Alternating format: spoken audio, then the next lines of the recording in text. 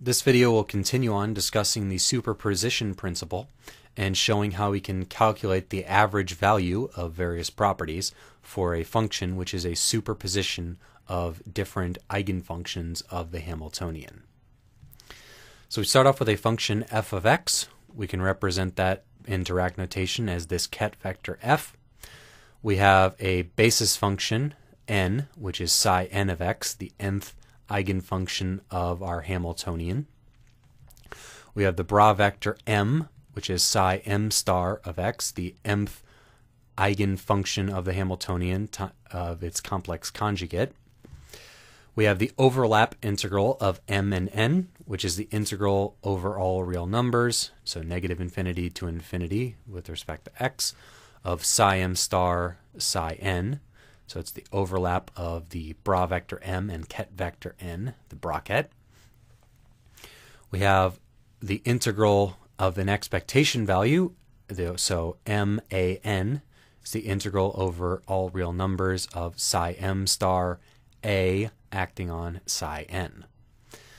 So our Hamiltonian, or our Schrodinger equation, can be represented as follows. Our Hamiltonian operator acting on psi n gives us the energy of that wave function times that eigenfunction, again, psi n. And there is a set of wave functions, or a set of eigenfunctions psi n, which we can use to constitute any function f of x. So we can do that by making any possible wave function as a linear combination of our eigenfunctions. So we have a sum from n equals 1 to infinity of some coefficient, some scalar value.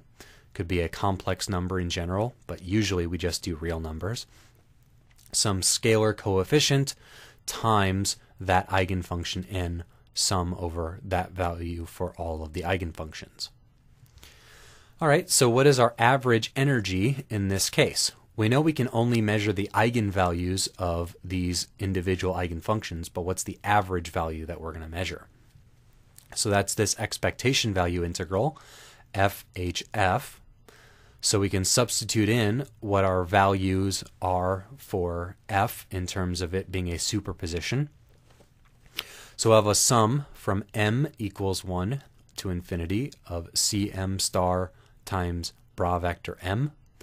Then we have the Hamiltonian operator acting on the sum from n equals 1 to infinity of the coefficient cn times eigenfunction n. All right, so we can bring these two sums together, factor out the things we can factor out. All these cm stars are constant coefficients, cn are constant coefficients. So we have sum from m equals 1 to infinity, sum of n equals 1 to infinity, cm star, cn, times the expectation value integral mhn. So mhn is hn acting on, h acting on n. We know that h acting on n is an eigenfunction of h. That gives the energy of n times n again. So now we have men. E is a constant energy value we can factor out. Now we have en times the overlap integral of m and n. Now these are both eigenfunctions of our Hamiltonian. Our Hamiltonian is a linear Hermitian operator. From previous videos we derived that for Hermitian operators our eigenfunctions are orthogonal to one another. So for the overlap of m and n, if they're equal to one another, n, then they're normalized, so this is 1. If they're not equal to one another, then they're orthogonal, and this is 0. So that is represented by the Kronecker delta here, which is 1 when m equals n, and 0 when it does not. So now substituting this result in here, we have that our average energy, expectation value of energy, is a sum from m equals 1 to infinity and n equals 1 to infinity. Cm star, Cn, energy of the nth eigenfunction, times Kronecker delta Mn. So if we do this inner sum of n here, this delta Mn is going to be 0 for every value except where m equals n. So there's going to be one value in this inner loop where it's not equal to 0, and that's going to be where m equals n.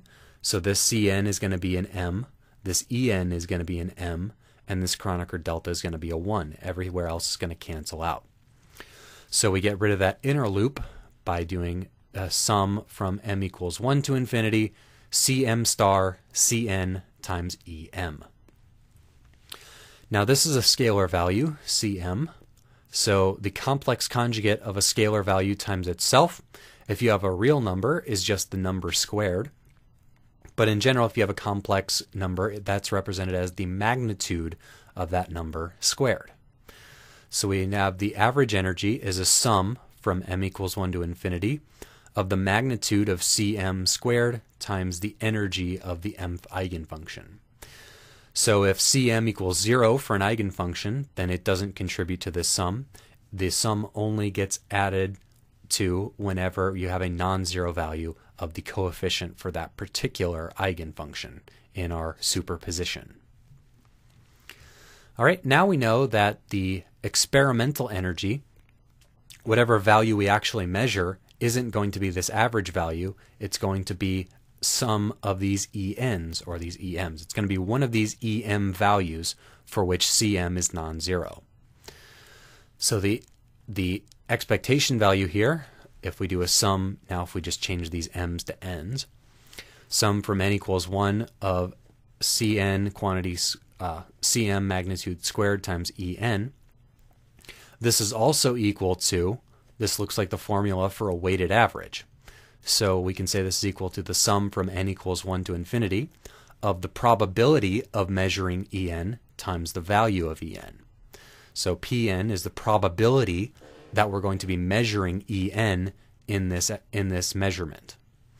So this suggests, based off the form of this, that the probability that we measure our specific eigenfunction in the superposition, our eigenvalue of that eigenfunction, is proportional to Cn squared. So Cn star times Cn, the complex conjugate times itself of its coefficient, tells us the probability that we're going to measure that particular eigenvalue.